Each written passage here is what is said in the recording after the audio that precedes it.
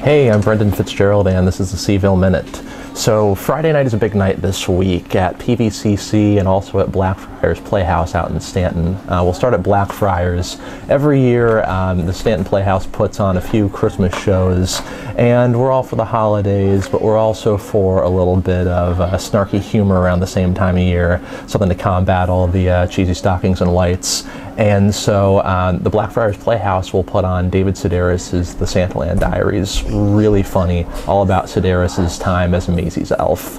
At PVCC, there is a one-night show called Let There Be Light, in which a group of about 15 local artists are setting up all sorts of interesting light sculptures and audio exhibits. So go on and check that out on the grounds of PVCC, and it's free, which is a perk.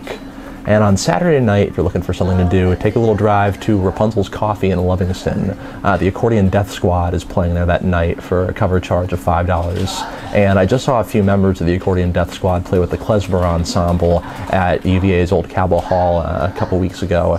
Great show, so be sure to check them out. I'm Brendan Fitzgerald, and this has been the C-ville Minute. And don't forget, it's a little bit of you in the C-ville Minute. Of course, there's also an I, and I'm not sure where that leaves us. See you next week.